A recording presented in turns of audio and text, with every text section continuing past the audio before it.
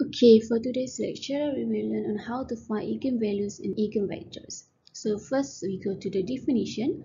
Consider the matrix n by n, meaning it's square matrix. So the eigenvalue lambda, okay, denoted as lambda, and eigenvector denoted as x, are defined by ax equals to lambda x.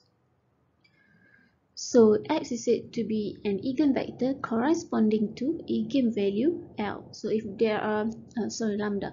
If there are 3 lambda, meaning there are 3x corresponding to the lambda. So the first step is we need to compute the determinant of A minus lambda I. Okay, or A minus lambda I, the determinant, okay. So I is the identity matrix. So if it's 3 by 3, so it should be identity of 3 by 3. So we need to find the roots of the polynomial, the second step. So here we will let it equals to polynomial of lambda. Okay, so we will let it equal to 0. We can find the roots. So we'll get lambda 1 equals to what, lambda 2 equals to what, and lambda 3 equals to what. So if I have lambda 4, we find lambda 4. So for each lambda here, we will find the eigenvectors by solving A minus lambda I times I equals to 0. So we will look at the example.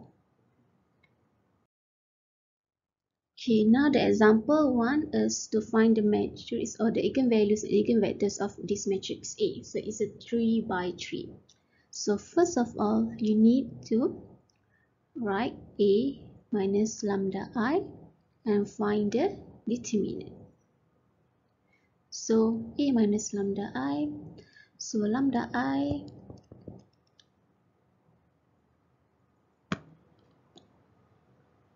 is equals to lambda times the identity matrix. So that's why we get this. So A minus lambda, you will get this answer. So from this answer, we need to find the determinant. So determinant, we will use the first column. So it will be 3 minus lambda. So we delete the first column and first row.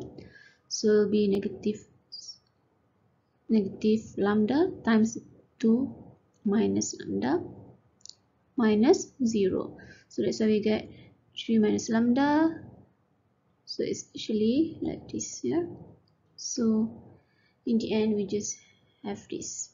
Okay, so this is the polynomial.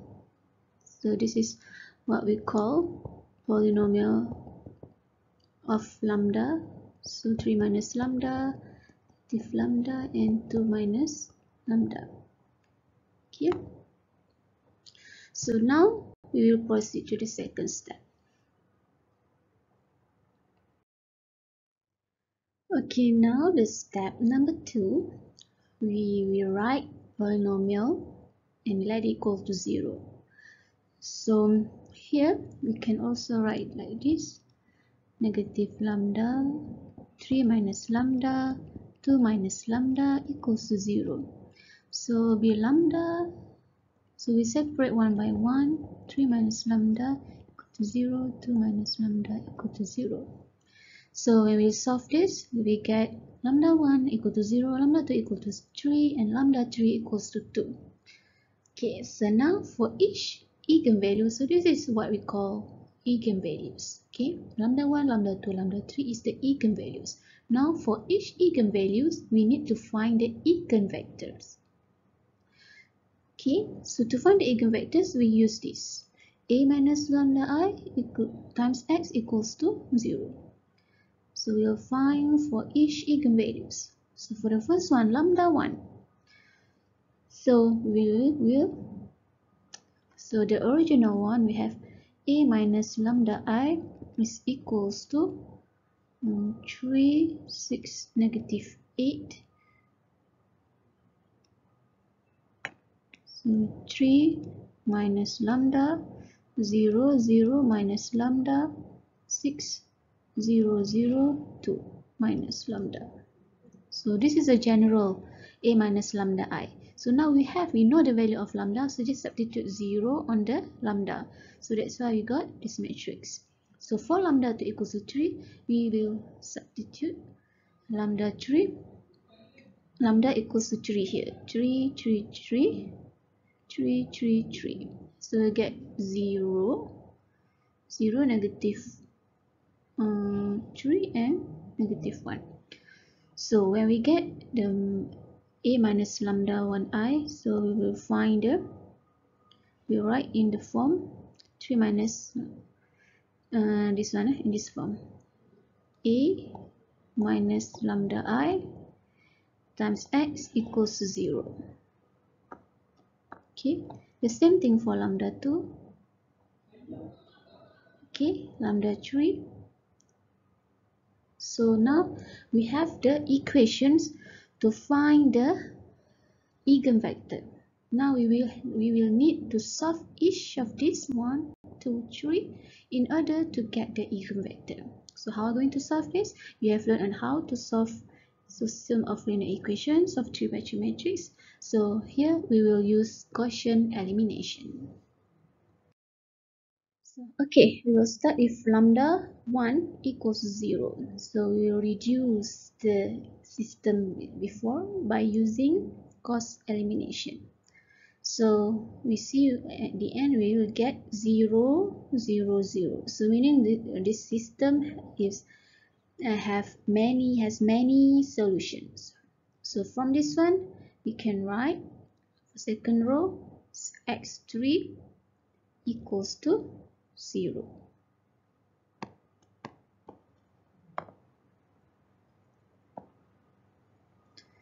x3 equals to 0. So x2 we let it equals to s. So then we look at the first row. Okay, when x3 equals to 0, so 0 here is s. So that's why it's become x1 plus 2s. So x1 must be equals to negative 2s. So we write x1, x2, x3. So now you have the answer. So x1 is negative 2s, x2 is s, x3 is 0. So, or you can factor out the s, so you will get this. So this is the eigenvector for lambda 1 equals to 0. So now we will continue with the next one, lambda 2 equals to 3. Again, we will reduce using Gauss elimination. So again, we get many solution here, 0, 0, 0, meaning it's many solution. So from the second row, we get x3 equals to 0. Okay, and then from first row, we get this one. So go to 0, so the equation just left with 0 x1 plus x2.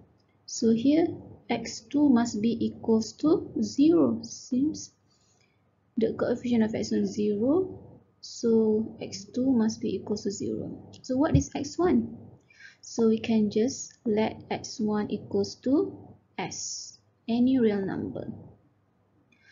So we get x1, x2, x3. So it's equals to s0, 0. So if you factor out the s, you will get answer like this. So that's it for the second one. Okay, now we'll proceed with the last eigenvalues. So lambda 3 equals to 2. So we'll reduce in using the Gauss elimination. So we get this answer. So we will write from the second row, we will write x2 minus 3x3. So we get this answer equals to 0. So x2 must be equals to x3. So if we let x3 equals to s, okay, x3 equals to s. So we substitute s here. So we get x2 equals to 3s. So from the first row, we will substitute x2 3s, so here s, so you get the answer x1 equals to negative s. So when you write x1, x2, x3, it's actually negative 10s, 3s, and s. So if you factor out the s, you'll get the answer s equals to negative s times negative 10, 3, and 1. Okay, that's it.